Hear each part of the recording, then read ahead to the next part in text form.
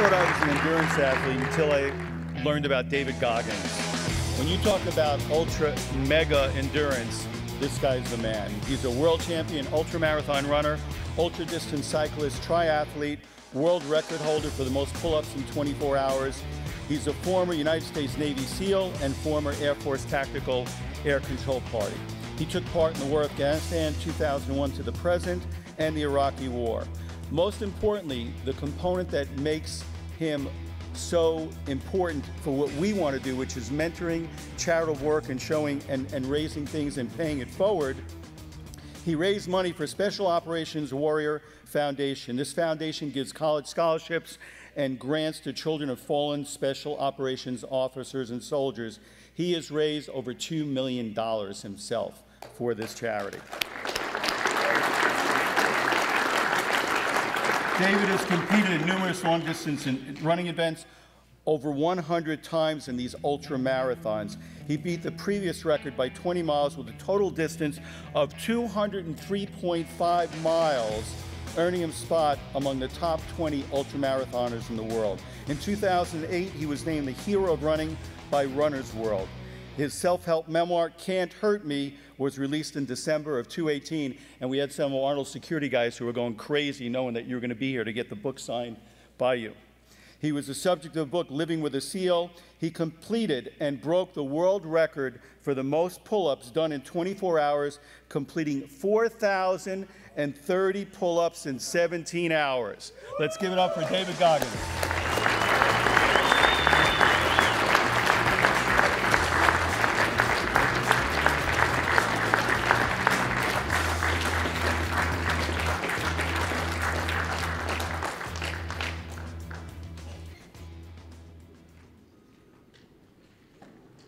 Okay, here we go.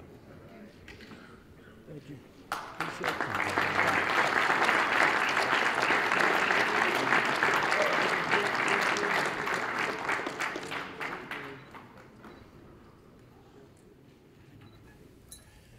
Well, this is a huge honor for me. I'm extremely shocked. Extremely shocked. I want to thank Doc. Thank you so much, Arnold. It's a huge honor to be sitting here and alongside with you. When I was younger, I watched so many of your movies and felt like I was this big. Literally, not because of your size, but because of your courage and how you approach things in life. Fairfax, I don't know what to say, man. You literally, no one would know me up here if you didn't, say, hey, there's this guy out here who's doing things way under the rug. So for me, I'm not a very known athlete. I'm not a professional athlete. I'm an underground athlete. I didn't do anything to accept these amazing awards. I did it because basically I grew up very tough life, lived in a horrible place, mentally, physically, emotionally, spiritually, got beat down so bad by my father that he beat the courage and strength out of me. So I had to find a way to kind of get it back. And how I did that was literally examining my soul. So in doing that, I started looking for the most uncommon people in the world. So it brought me into special operations, from the Air Force to the SEALs to Rangers. And along the way, I started realizing how powerful the mind truly is and how little we use of it. So when I was getting beat down, I thought I was nothing. I thought I was the lowest form on earth. And to develop my mindset, what I did was I started joining special operations unit, looking for these courageous men. And I found them. And when I found them, I started realizing that it's all in your head. The most important conversation is the one you have with yourself. You wake up with it, you walk around with it, you go to bed with it. Eventually, you act on it. And my conversation was a bad one. So the people who I thought were up here in my life, these uncommon men, I was putting myself down here. But over a period of time, I started realizing that I'm also uncommon. And I started pissing those uncommon men off by realizing that we all have this ability in our mind. So I'm going to leave you with this one short story. It goes all over the place. I was 175 pounds, went to 300 pounds, lost 106 pounds to join the Navy SEALs in about 3 months. So I lost that weight really quick, got in the door, went through 3 hell weeks, finally got through Navy SEAL training, graduated, went on the Ranger School, so on and so forth. This is what kind of put me on the map as far as ultra running goes. You guys are, some of you are familiar with the story, Lone Survivor, Marcus Luttrell. He's a really good friend of mine. I gained about 50 pounds back. I was about 250 pounds. This is a story about the mind. I'll go through it real quick. So I didn't put running shoes on for about 9 months, 10 months. I was overseas deploying, came back, went to free fall school. I was at military free fall school with Morgan Luttrell, Marcus Luttrell's twin brother.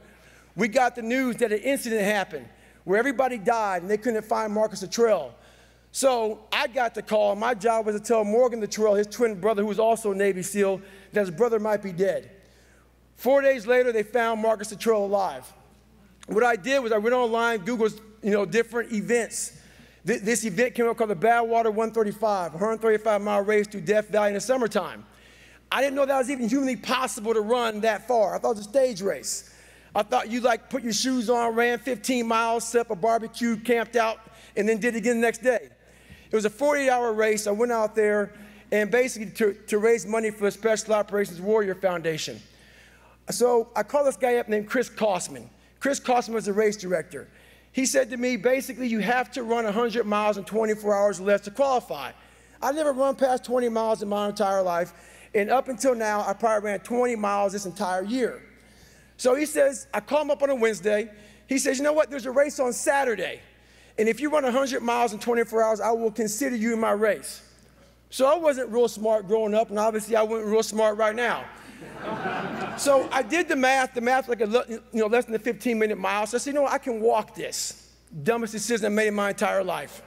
Went out there about 250 pounds, and I get to mile 50. So this is in San Diego, November. So on a 1-mile track where you go as many times as you can around 1-mile track for 24 hours.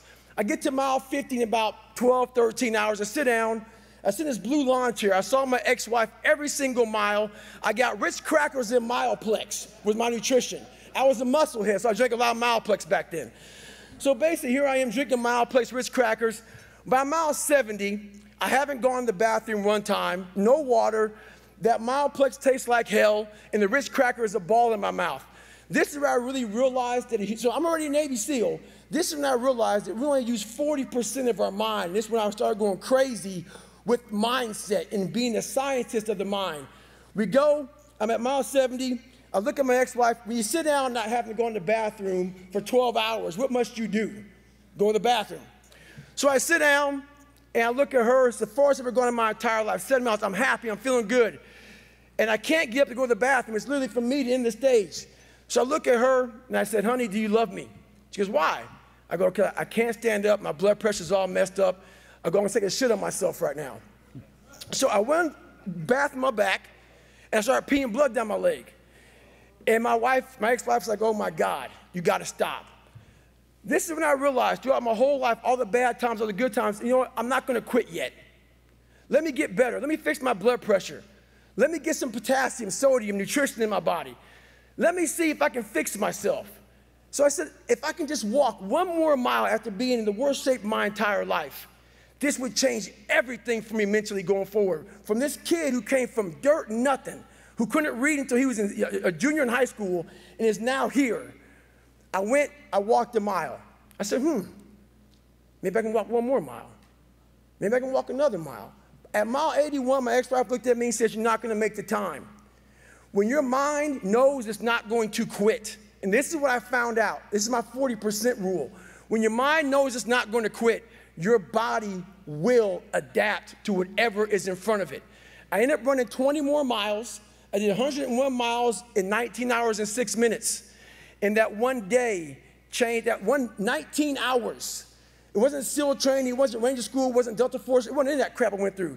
It was just 19 hours and 6 minutes that forever changed my life to know that we as human beings are capable of anything. And we don't need any special kind of parents or tools to get there. So I end you with this. Don't stop when you're tired. Stop when you're done. Thank you very much.